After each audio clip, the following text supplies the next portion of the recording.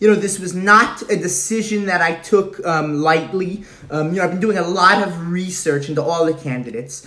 We have Elizabeth Warren, who, is the senator from Massachusetts, and she likes to drink beer with her husband, and, she seems like a nice woman. And then, of course, we've got Buttigieg, who, seems like a very nice guy. You can see it in his eyes. He's a very, nice, well-mannered guy. And, Bernie Sanders, and I like Bernie Sanders a lot.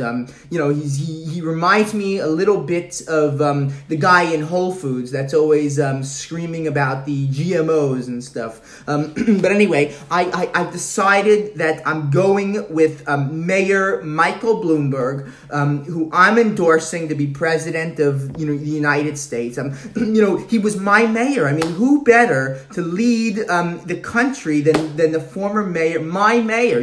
He was my mayor when I was in New York City, and what the biggest reason why I like Mayor Bloomberg is because not only does he understand the issues that we're all facing as a country, especially the New Yorkers, he sounds a lot like me, and it's very complimentary when you can have a candidate running for the president of the United States that sounds like you. I mean, it's they say imitation is the highest form of flattery, and I truly.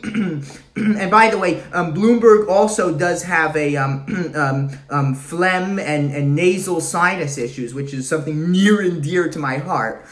But they say imitation is the highest form of flattery, and what better way to imitate someone than the person who's running for the president of the United States? I'm so honored that Bloomberg is going to be running, and I think he's got a great chance to win the Democratic nomination, and it's going to be like, it's going to sound like I'm president. If he wins the nomination, it's going to be like Woody Allen's voice in the Oval Office, and that's something that I've always thought would be a great thing for our country. So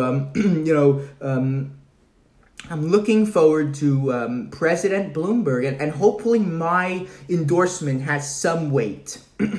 Thank you.